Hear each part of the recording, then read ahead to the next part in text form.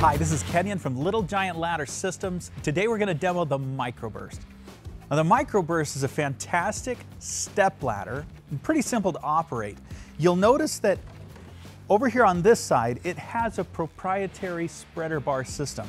The spreader bar is only locked when this spreader bar is down below this lock tab.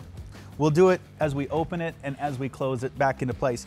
But to close the ladder, we'll pull this down and away from that lock tab. And of course, you'll do the same on the left and the right. Once those are free from the lock tab, we simply rotate this up and those back legs will come and meet these front legs.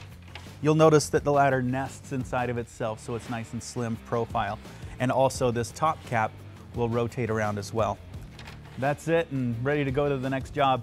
To open the ladder, I simply take my other hand and push the back section away from me.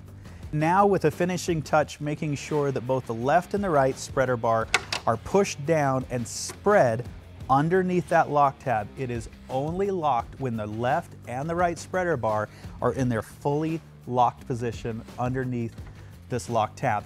And just like traditional step ladders, and especially any other Little Giant ladder, we'll recommend that this top rung here, never designed to be stood on.